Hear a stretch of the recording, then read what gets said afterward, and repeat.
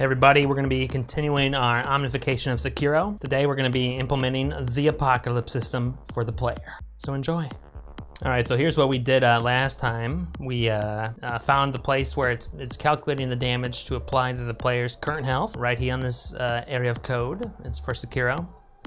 RDI, the register RDI, contains the 2's complemented form of the damage about to be applied to the character.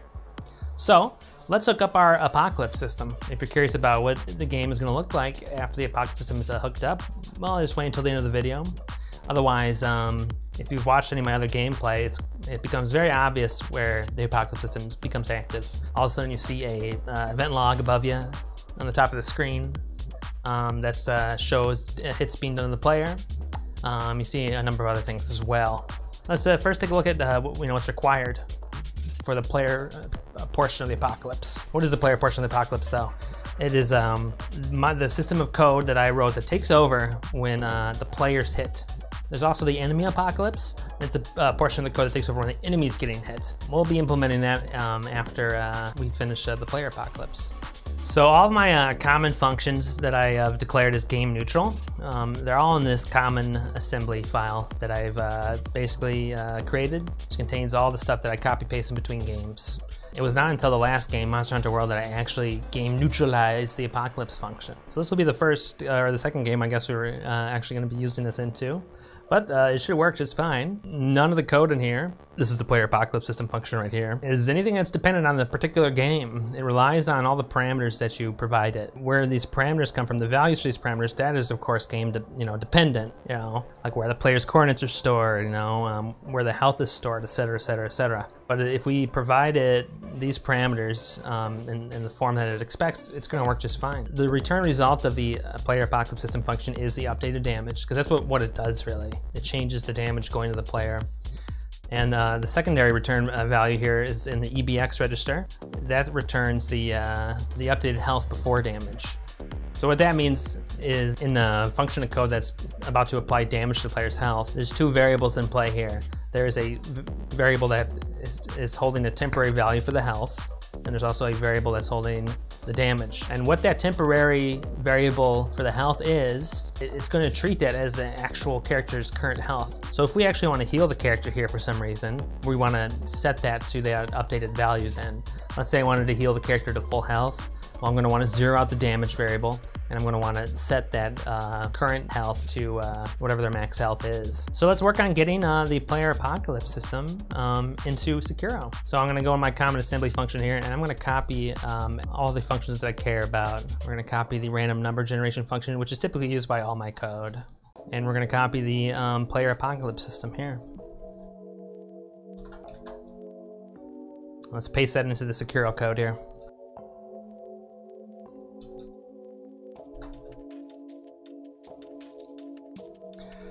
There you go, we've pasted the player apocalypse function into the Sekiro code. Now paste in the cleanup code for this. There's the cleanup code, let's paste that in.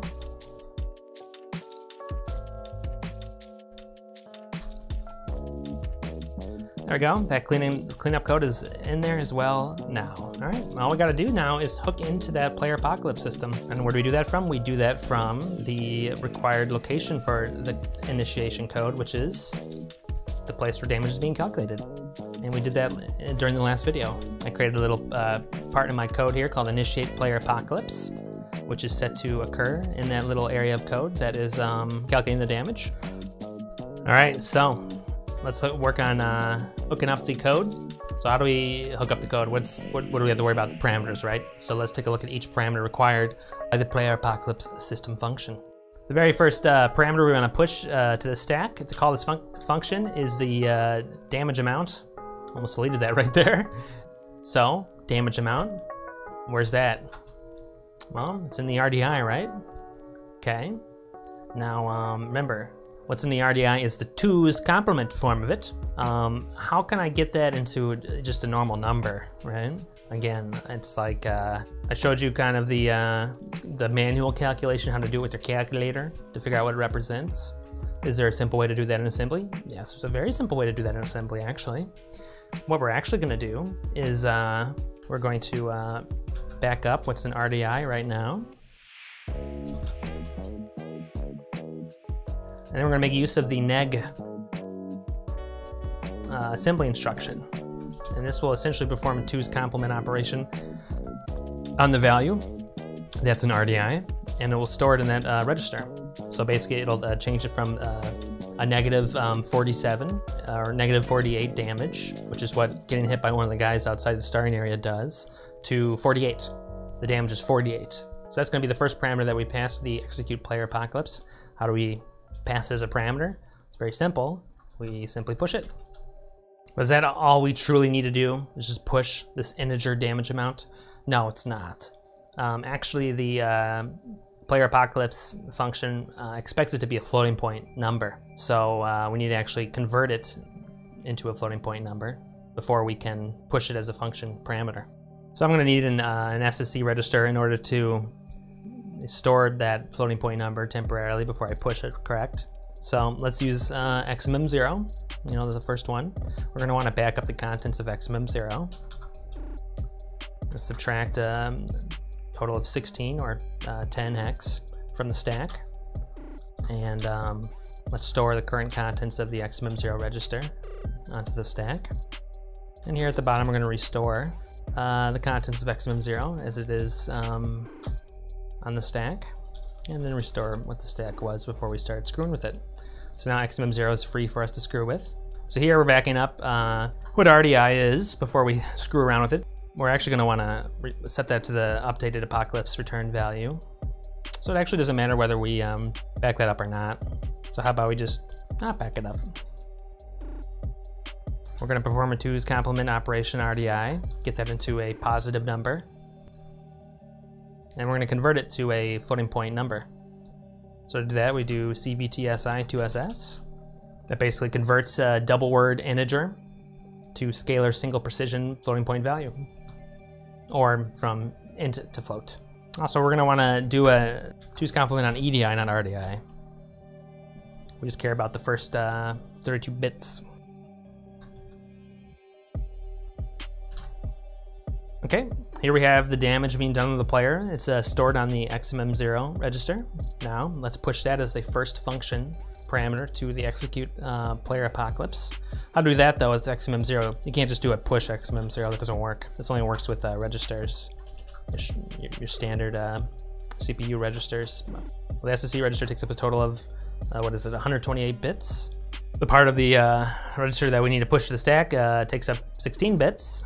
What we do is we first adjust the stack itself, 10 or 16 bytes, and then we're just going to move to the stack the current value that's in XMM0. And this is essentially now a parameter being passed to our function. Hooray! So that is the very first parameter for the execute player apocalypse function. So what's the next parameter that we have to worry about for the player apocalypse? The next one is the player's health. Right here. This is actually supposed to be the floating point representation, though, of the player's health as well. So just like we had to do for the damage amount, since Sekiro likes to deal in integers typically, not floating point, we are going to have to convert our health to floating point 2 before we pass it along.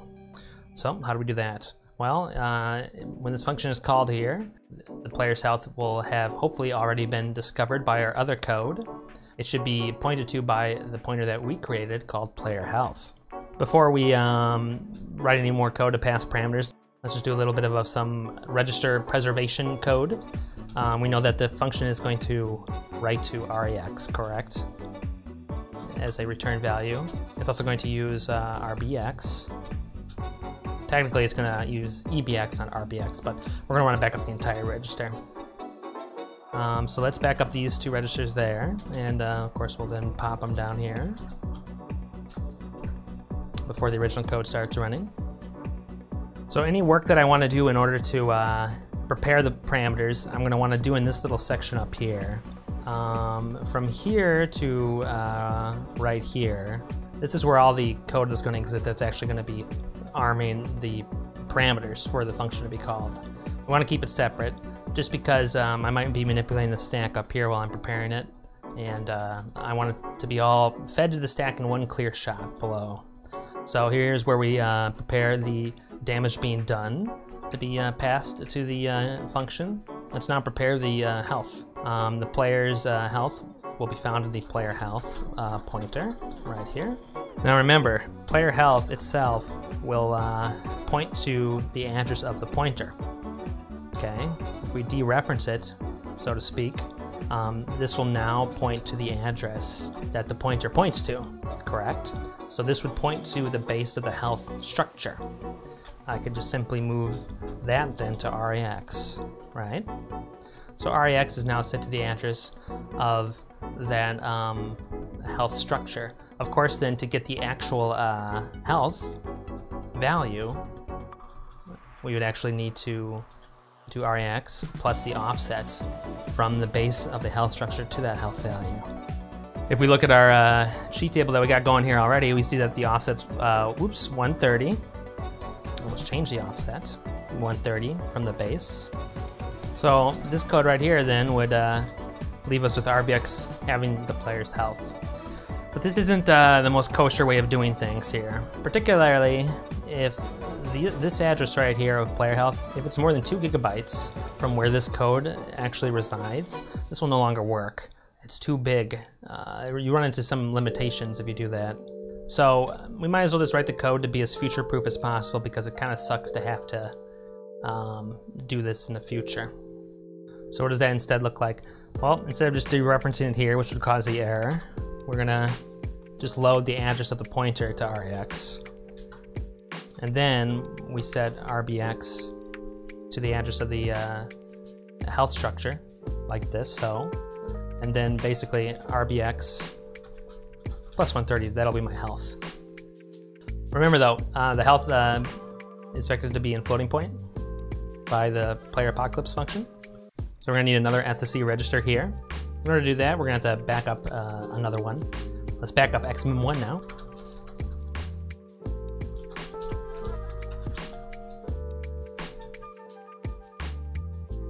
And down here, we're gonna be restoring XMM1 from the stack. Now that we've freed up XMM1, we're gonna use that to store our actual health value at. So we're gonna do another convert from a double word integer to single scalar floating point or whatever. We're gonna be reading RBX plus 130 into that. There we go. Now XMM1 contains our health value. So let's pass that as a parameter to the function down here, right after we're passing the damage being done, which is right there. Just take up another 16 bytes. Let's do move D, RSP, XM1. There we go, that's the second parameter. So third parameter here, guys, we need to push to the function what value the player's health is when it's maxed. So we actually don't know what that is in Sekiro. We've found what the current health is, but we actually haven't found what the player's maximum health is. That's usually stored somewhere very close to the health itself. Let's see if we can find it. We got the table open up right here with the player's health. Remember this current health here is set to 130 off from the player health struct. Let's take a look at the player health struct actually and see if we can figure out what the maximum health is from that. So here's a new dissect structure view. Let's put into it player health. And let's define a new structure here. So 130 has the current health of the character. And typically, the maximum health is going to be really close to the player's current health. So we have some values that are very close to the player's current health here. Let's just update the struct right here. It's the current health. So it's either going to be 134 or 138. So one way we can figure it out is let's just try screwing around with one of these here. And when I update it, I'm going to expect the bar at the bottom of the screen to expand. So here you can see the bar at the bottom of the screen down there. Let's just set this to 340, see what happens. Okay, just reset back to 320. There we go. This would look like to be the actual maximum health then. Just to prove this, here's here's the current health as we know. See, if I lower it to 300, you see it gets a little bit lower. A little bit of black in that bar. If I set this to 340, right, it gets capped at 320 because this actually decides what the maximum health is. So we found the maximum health. It is basically in the player health struct with an offset of 138. All right, so in order to pass the max player health to the function, we're gonna need to convert it to floating point. So let's back up one more SSC register. We're gonna be backing up XMM2. This is where we restore XMM2.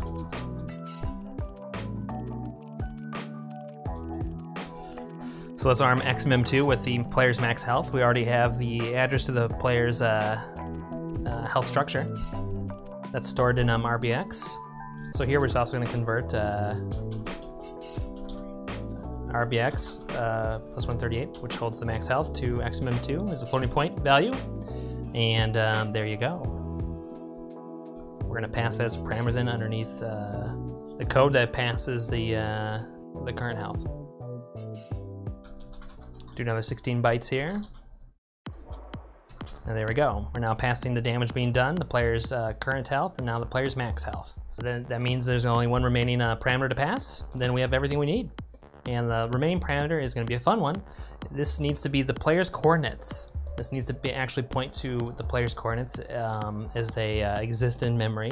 And it needs to be aligned at the x coordinate. So what that means is, as you know, typically when we're dealing with pointers and all that, we have the bases of the struct, right?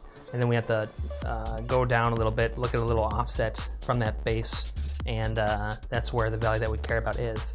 For the x coordinate, the base of the struct is the player coords pointer, and then the offset is 80 until we reach the x coord. What we need to do is we need to pass a pointer where it's aligned at the x coordinate, so that an offset of 0 will point to the x coordinate, not an offset of 80.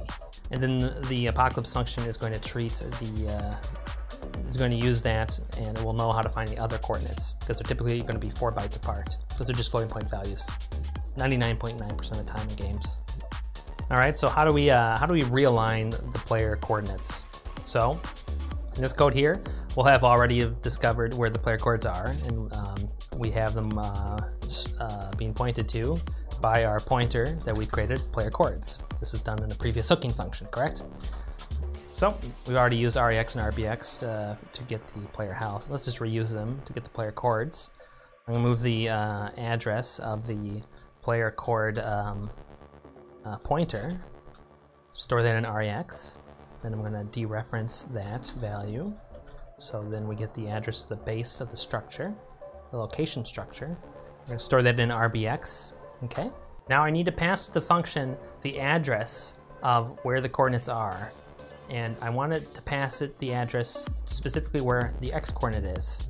Then it's gonna treat that as a new structure, and it will be aligned at the x coordinate. So the way to do that is we're going to make use of the load effective address instruction instead, which is going to load the effective address of the base of the player struct, location struct, plus 80. So we'll load that into REX again, and it's going to be RBX plus 80. And now REX will point to the start of the x coordinate in memory. And then down here, after our third parameter that we're passing, which is the player's maximum health, we just simply push REX. And that's it. We have all the parameters wired up and armed onto the stack. And now we can call the player apocalypse function. And that's done very simply. Call execute player apocalypse. And there you go. It will now be executed. So once it's done executing, remember it's going to return an updated damage amount in the REX register, and it's going to have what the player's health should be prior to applying that damage in the RBX register. So let's act on that stuff here. So don't forget the damage needs to go to the RDI register, and it's currently going to be in the EAX register. So remember though, it's actually stored as a floating point. We need to convert it back into an integer. So how do we do that? Well, first let's take this updated value, and we're going to put it back into the XMEM0 register so we can do some operations onto it. So remember, before we were converting from double word integer to single scalar floating point. We want to do it the other way around now, from single scalar floating point to double word integer. So instead of CVT SI to SS, we do CVT SS to SI. The destination for this operation is going to be the EDI register, which is what holds the damage, remember. And of course, we're sourcing from XMEM0. Now it's going to be back in integer form. Of course, we're not done here yet. Remember, it has to be in 2's complement form, so we're going to do another neg operation on that, neg EDI. Okay, now it's prepared to be passed down for Sekiro for processing. The last thing we want to do is we want to update the player's current health prior to having the damage applied to it. So the player's current health before having the damage being applied to it is actually in the RAX register. So we're actually backing up the RAX register here and then restoring it. We actually don't want to do that because it's going to always be updated to be whatever the apocalypse function is returning here. So I'm going to get rid of this push statement here. I don't care about backing up the RAX register. And we're going to set it up right here. So EBX actually contains the updated player's health. So let's move that to the XMEM0 register, EBX. And I'm just going to convert that to an integer form as well. And we're going to store that in the EAX register.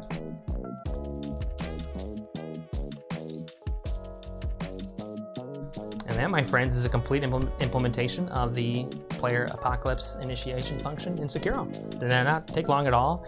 It's so much easier now that we have a game neutral function here where all the actual hard work's being done. Next, let's inject it into the game and see what works and what doesn't work. And if it all works perfectly great, fabulous. All right, I reloaded the cheat table with the updated code. First of all, before I inject the code, let's just make sure it all compiles correctly. We just do that by saying change script and hitting that OK there. It assembles correctly, great. Well, let's see if it injects properly. All right, looks like everything was working as before. The game has not crashed yet. Very good.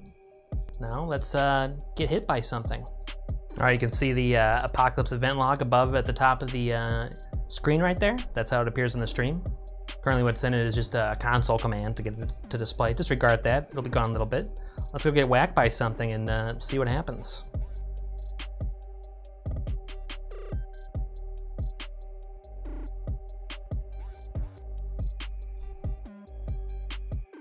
Well, it crashed. Let's debug the crash. All right, guys, so what was causing the crashing was just some issues with the stack math. There have been some changes to the game neutral apocalypse implementation since I originally wrote it. And we're actually gonna be a little bit tighter in terms of the memory addressing of the parameters. So instead of allocating a whole 16 bytes on the stack per SSE register, we're just gonna allocate 8 bytes, which is how much each floating point file will take up. And this should work great now. All right, we have the code reloaded. Let's see if this works though. I'm just gonna go on and get aggro from these guys. If it doesn't crash, then we're good. And we didn't crash, great. Okay, well, let's see if the general part of the apocalypse function works. That's by getting hit. Let's turn on that log right there and let's see if it starts to be populated. All right, let's go get whacked by a bad guy. Hit me.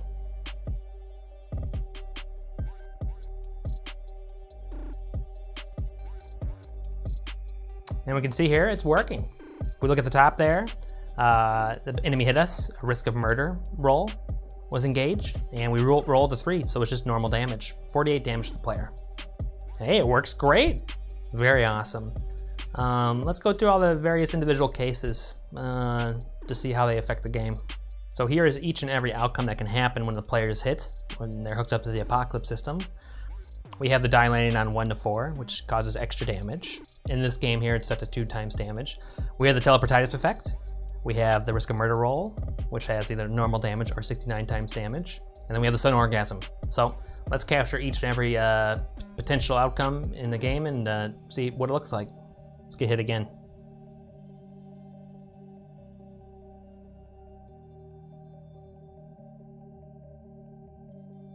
Well, this did the teleportitis to our character.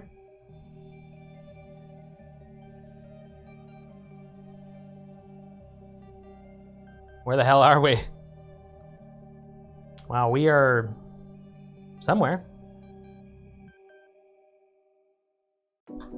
Okay. The teleportitis function seems a bit extreme here. I just had an idea though.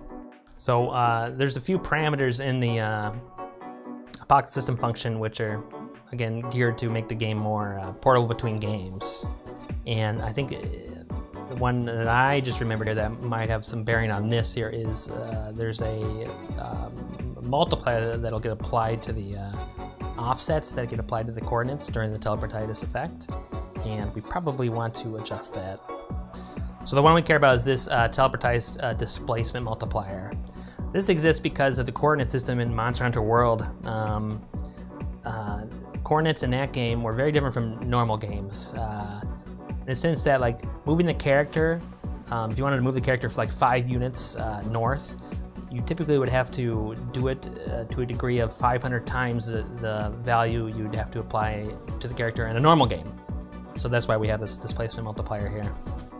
So let's just set that back down to 1, basically disabling that multiplier. Let's reload the hack. Let's get back to testing out the various outcomes. Hopefully we'll get another teleportitis here. Yet another risk of murder with normal damage. Oh, just what happened right now is the orgasm effect, and we fully healed to full health. Yet another orgasm. Very lucky.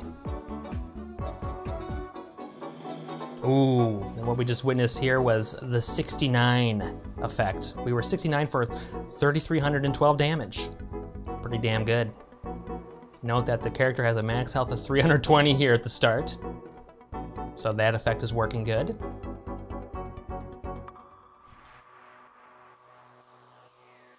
Another 69, ouch.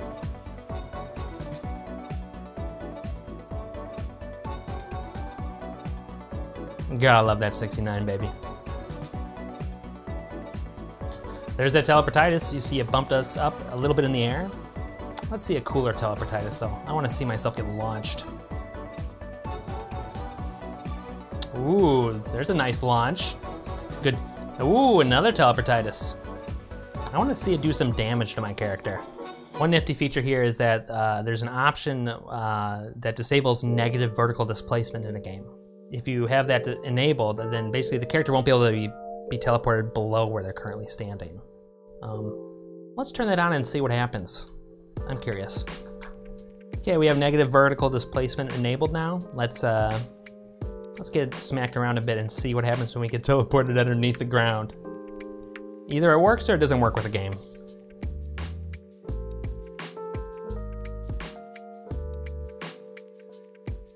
That's with negative vertical displacement enabled. Pretty fucking awesome. Again, the goal with Omnification is to change the game into an absurd carnival of death. And that, my friends, is fucking absurd. Well, everybody, we got all the various outcomes and effects that the player apocalypse can cause upon the player tested. And that's a big whopping success. Probably some more testing we have to do and all that. For now, we can move on to adding the enemy apocalypse, and we'll cover that in the next video.